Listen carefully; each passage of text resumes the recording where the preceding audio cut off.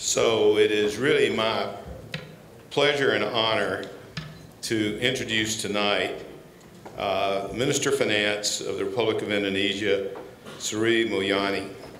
And I want to welcome Pak Luhut, Pak Agus here, and thank the government for sponsoring tonight's dinner and all the sponsoring companies. Had a special event earlier today where the American Indonesian Chamber sponsored a women's forum, and Minister Sri opened that and gave an amazing talk about the role of women in Indonesia, but it was more broadly the role of women in the world of business.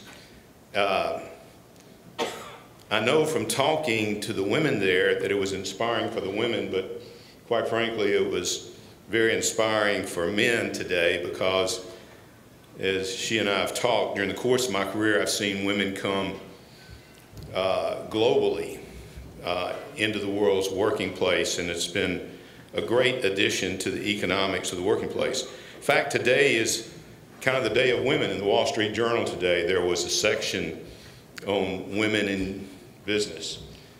I turned on CNN tonight, and the Boy Scouts of America are going to start bringing in women into their membership. Think of that, the Boy Scouts of America are going to bring in women into their membership.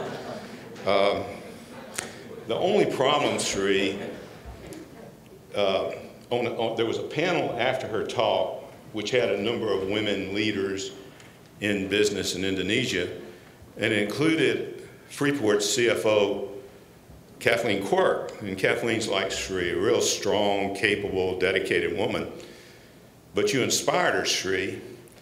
She came up to me afterwards, and she wants a bigger office. She wants more pay.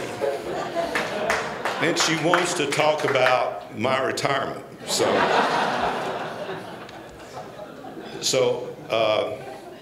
like Pak Luhut, Pak Agus, I've known Ibu Ani for many years. When she served as Minister of Finance and Coordinating Minister, she worked with USAID. She, of course, had a significant role at the World Bank, and during her time there, we talked about Freeport's business in Latin America and in Africa, and I would visit her here in Washington, and she'd talk with me about Indonesia. She's just a serious-minded, capable woman, and we're so pleased to have you here tonight to hear your comments. She and I have spent a lot of time together recently, and with her ministry, and the more we spend together, the deeper my personal respect for her capabilities, her dedication to the people of Indonesia has become. So Sri, welcome to Washington. I feel more at home in Jakarta right now than Washington, quite frankly. But we look forward to hearing your comments tonight.